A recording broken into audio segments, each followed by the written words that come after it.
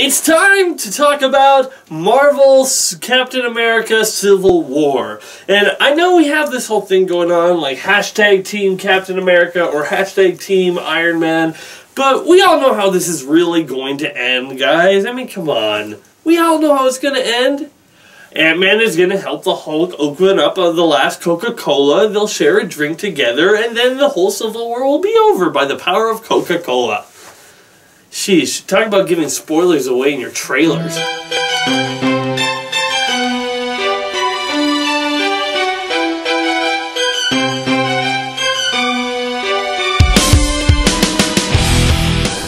Hello everybody, I'm LazyDude99. Welcome once again to another predictions video for Marvel's Captain America Civil War. So, this is going to be Marvel, this is going to be the big one for Marvel this year. This is their, not quite their Avengers, but, you know, a little bit bigger than their regular superhero film. So in this movie, Captain America is back and he's finally found Bucky, and Bucky seems to be free of most of the mind control, or maybe not. I mean, look at this, he's trying to shoot Tony in the face.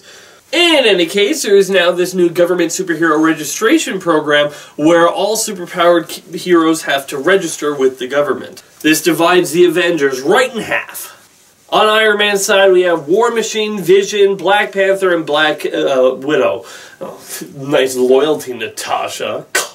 On Captain America's side, we have Scarlet Witch, Winter Soldier, Falcon, from the looks of one of the posters, Mockingbird, Hawkeye, and I'm pretty sure that's it for the most part. But we still don't know whose side Spider-Man is on. So it divides the Avengers right in half, with the superheroes on either side, and then they clash, and it's going to be a battle of the superheroes. How's this going to end? Is it going to end like the comic? Is it going to end differently? Is Captain America going to win? I don't know. There's a lot of questions that I don't know, and I'm actually really looking forward to. I'll just say it. Right now, I'm probably, as I said before my last video, I'm more excited for Batman vs. Superman, Dawn of Justice. But I'm less worried about this one. Sorry to say it, but Marvel has had a lot better of a track record with their films. I mean, their last bad one that I can say that I really didn't like was Iron Man 3. Everything else that I think they've been really solid with. Even if some of them weren't amazing, they're still enjoyable. I still have them on DVD, so, you know, they got me to watch it in theaters and buy it again when it came out on DVD, so that's, like, the main goal. So yeah, I would say that mostly Marvel has been very, very solid, and I'm really excited to see Captain America's story continue on. Because I'm gonna say it right here, Captain America Winter Soldier is my favorite Marvel film. Ever. I think it's past Iron Man as my favorite Marvel film. There is a lot more stuff going on. There's more stuff like that can be related to. Captain America is great. All the characters are great. I love Captain America Winter Soldier, and this is made by the same guys. Civil War is directed by Anthony and Joe Russo, who both directed Captain America Winter Soldier, so I'm really excited what these guys bring to the sequel. Okay, let's go with what we get from the trailer. So, the main thing that we get from the trailer is that the springboard of this seems to be more of what's going on with Bucky. In the original Civil War, there was a bunch of teenaged superhumans that had their own reality TV show where they took down supercriminals.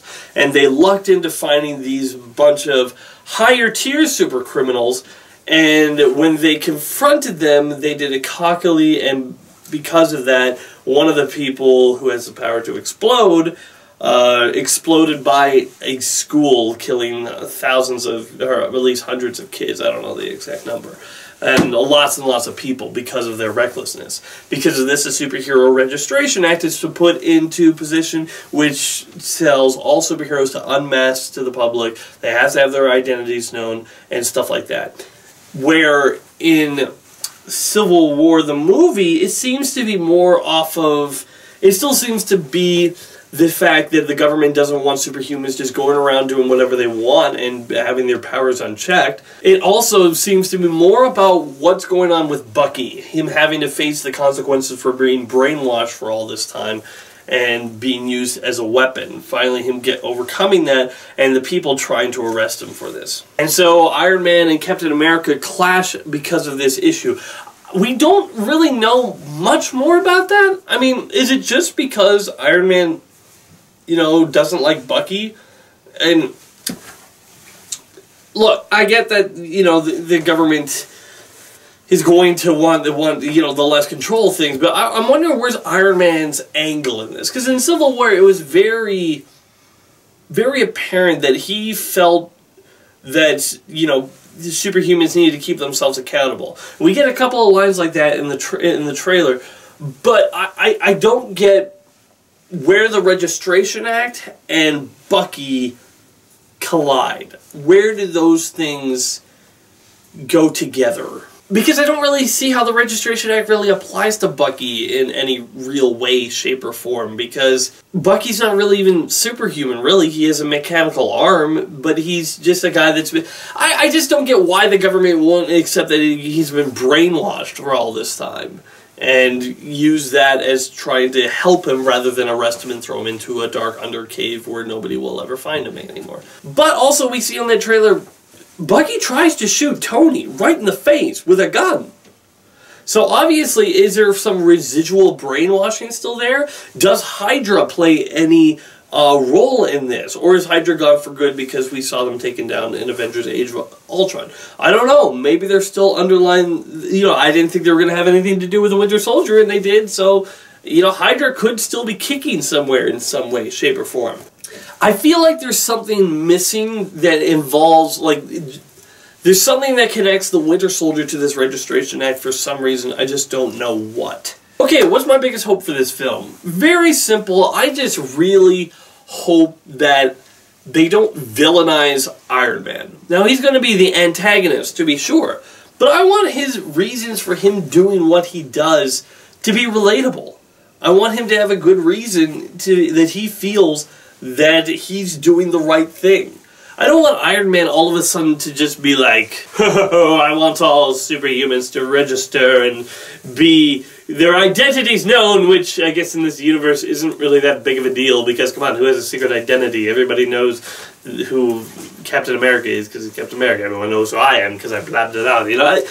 Anyway, I'm getting off topic. I don't want Iron Man vilified. I want him to be the antagonist, but I don't want him to be a villain. I really want somebody who is an Iron Man fan to be able to go into this movie and kind of almost cheer for Iron Man, even though they're following Captain America through the film. I also don't want this to end on a happy ending, really, because, you know, if you're putting these characters at odds, and they're clashing, and they're fighting each other, this needs to really break the Avengers completely. I want the Avengers done by the end of this film.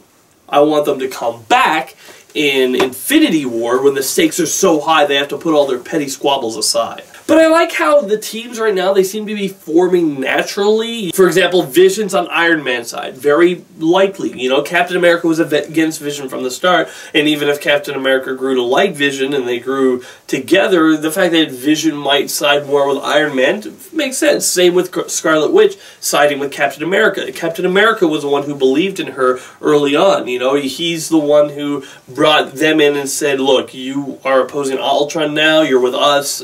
I'm okay with that, let's do this. So it's going to be interesting to see how that turns out. I really want to see a battle of wits between these two.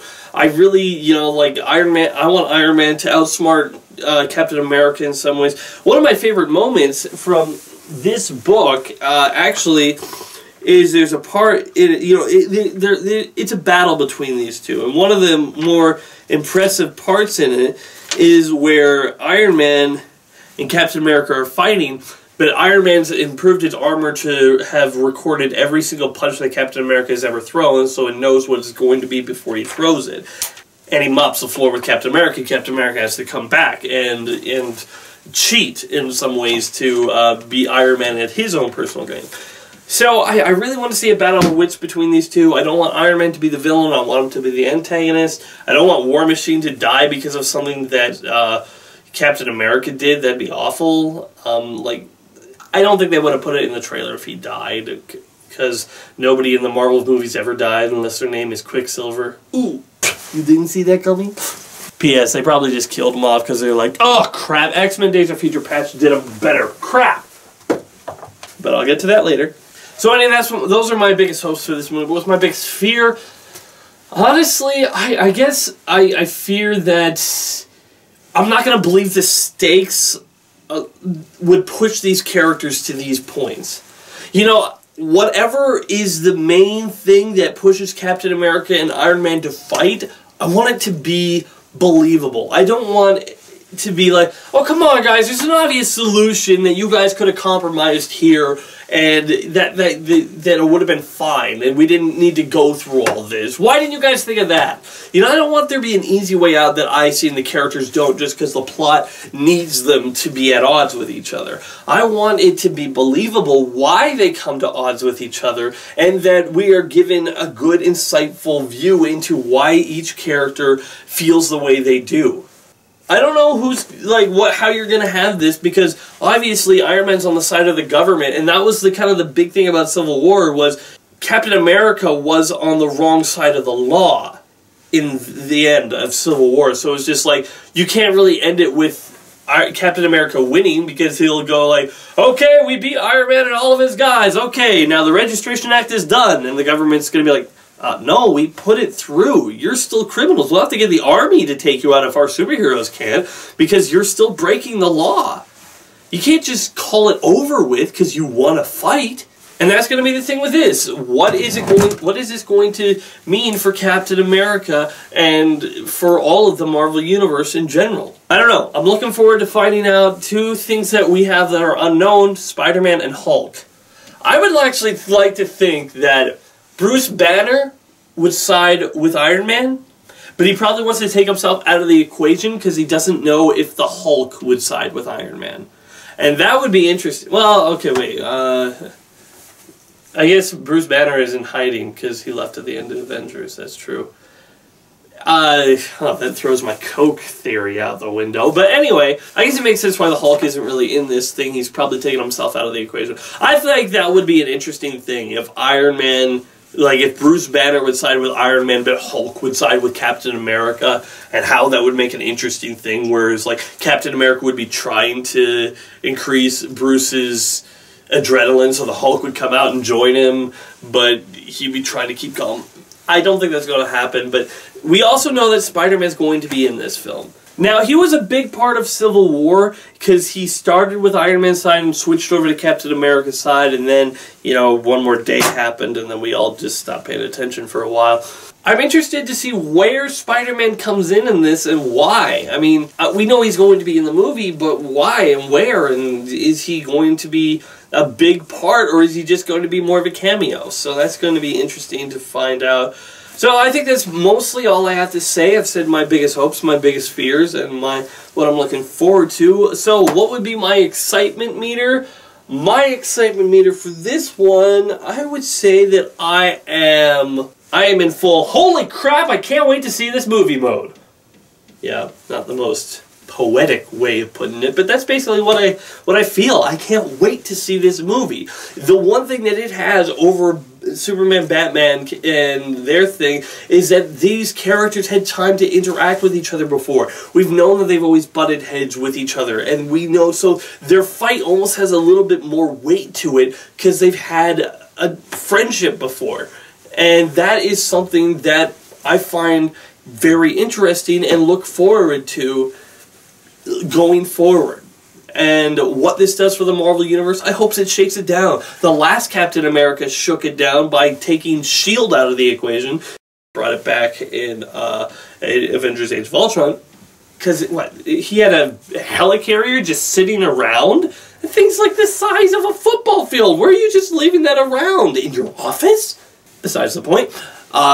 I hope this shakes the Avengers to their core, disbands them by the end of it, and then they have to come back together, get over their petty differences in Infinity War, and that's going to be what I'm looking forward to. Thumbs up all around. I'm really looking forward to it. I don't really know what they could screw up with this. Yeah, that's all I have to say. Adios, everybody, and my next prediction... What is my next prediction?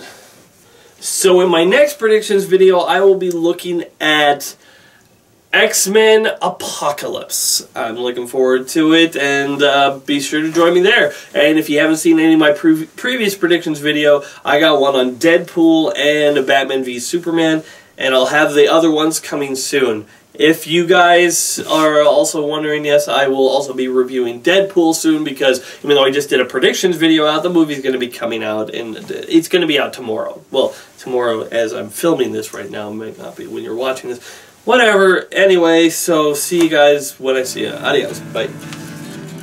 Be sure to check out more of my other videos on my channel, and wait for more coming soon.